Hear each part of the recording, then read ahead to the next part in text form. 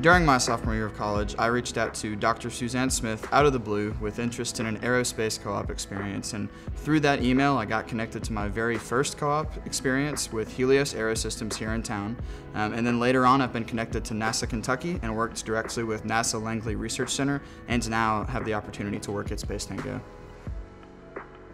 I think that Space Tango does a really good job of making their co-ops feel valued, as well as giving them a lot of personal responsibility and autonomy.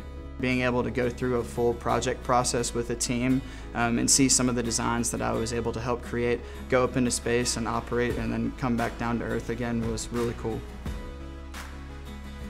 A typical week at Space Tango is sometimes very atypical, so I could be spending a lot of time at my desk working on CAD or documentation. I could be at the makerspace cutting things on a laser cutter. I could be inside of a clean hood building things up to be tested or to go to space. So there's a lot of different things that I've had the opportunity to work on while at Space Tango. It's a lot of fun to send things up into space. I definitely have enjoyed doing that. It's something that I never thought I would be able to do. There are a lot of wonderful people at Space Tango who really value you as a person and those personal relationships, as well as diversity and inclusion and the things that make you you outside of just your value to the company. So going back day after day has been really easy to do.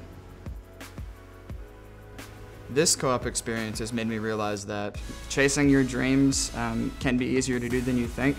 If there's something that is really interesting to you, whether it be space or something totally different, pursuing something that gives you relevant skills and then just pursuing co-op opportunities and career opportunities that are related to that. It can be surprising how easily you can fall into something that you really enjoy doing, I think. Through that seemingly random email and the support of a faculty member and a fantastic college, have now been able to really step into the world of aerospace and space.